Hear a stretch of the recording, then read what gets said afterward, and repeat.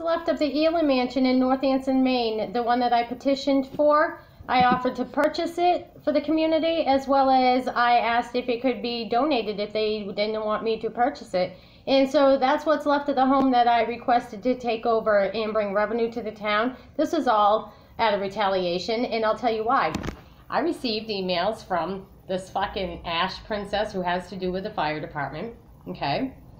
And knowing that they all follow me, all my haters follow me, all of it.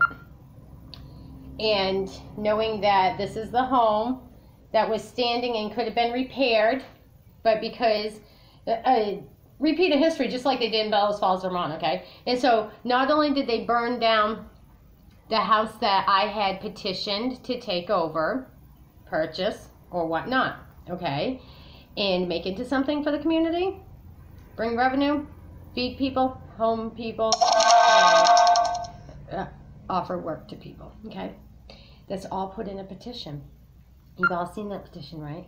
You all know that they burned my house down December 11th after my daughter was found, after they had taken down her missing persons report and posters and flyers off from the town of Anson community boards before my daughter was found. So that being said, everybody, I want to let you know that all you taxpayers are having to pay for all this filing. Oh, hold on, let me show you.